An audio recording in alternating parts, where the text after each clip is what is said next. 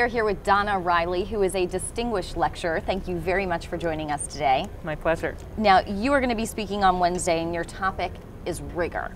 Tell us what it's about. So rigor is a concept that's been used really against a lot of engineering education researchers to devalue our work. And it's even used within engineering. So for example, an engineer that uses less complex math in their work is seen as being less rigorous than someone who uses more complex math. And my question is, why do we use that as the measure of the value of our work? Because if we looked at, say, social value, what's the impact of an engineer's work on saving lives, for example, we might come up with a really different prioritization of work in engineering. And then in engineering education, what I think's happened is that because of that devaluing, we've said, oh, we're going to talk about rigorous engineering education research, but I wonder about who's being excluded when we say that. Because oftentimes the people that are doing the research that has, say, higher social value, and your sort of arbiter of the value is not how much math you have in it, it's are you making a difference? The people that are doing those kinds of work are often people of color, women, and also white men, but people from working class backgrounds, disabled people often care about a different set of hierarchical problems than just what has the most interesting math in it. So I wonder who we're excluding when we say that rigor needs to be the measure.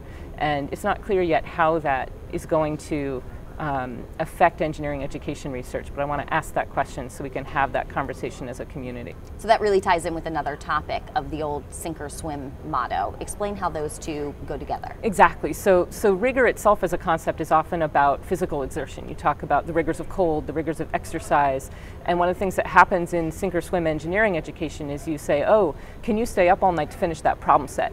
And when you have a diverse student population, there's a number of students who can't do that. Maybe they're a low-income student who has to work a second job on top of their work study, and they just can't stay up all night.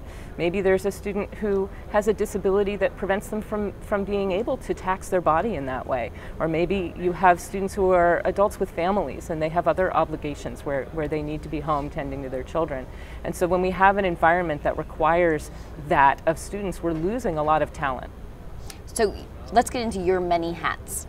You are not only the associate professor at Smith College, you're currently the program officer at the National Science Foundation in the Division of Engineering Education. Talk to us about what you're working on in Washington, D.C. right now.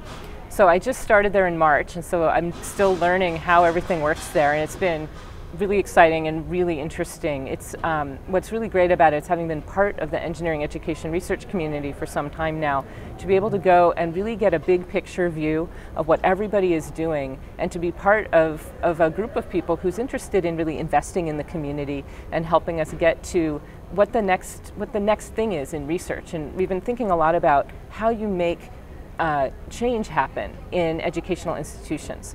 And I think that that's a cutting edge where we've had a lot of efforts about change over the past several decades, and we've learned a lot from those, and we're now getting ready for sort of, okay, what's the next thing that we can do that's really going to push us forward in that area. And getting back to Smith College, you have a really innovative track record there. You're a founding faculty member of the Engineering College, the first women's college to house an engineering program. So with the need for more female engineers, do you see perhaps a different dynamic in all women's engineering programs versus the typical old model? Well, the first thing that I noticed, I had taught before at Princeton and at Carnegie Mellon, and the thing that you notice is that in co-ed environments, women tend to either hold back from leadership roles, or there just aren't enough women to sort of be in leadership roles. And you see this happen in lab environments. You often see women not having access to the hands-on equipment, and you have to intervene in order to make sure everybody has access.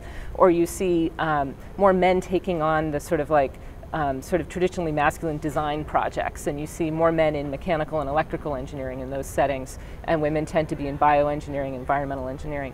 But at Smith, what's really interesting is that no matter what it is, you see women in those roles. And women at Smith most frequently major in mechanical and electrical engineering, which is what you would see on a national level. And so I think it's really interesting that when the gender dynamic changes, you see women participating more fully in all aspects of engineering. All right, Donna Riley, thank you very much. Best of luck to you on Wednesday, distinguished lecturer on rigor. Thank you.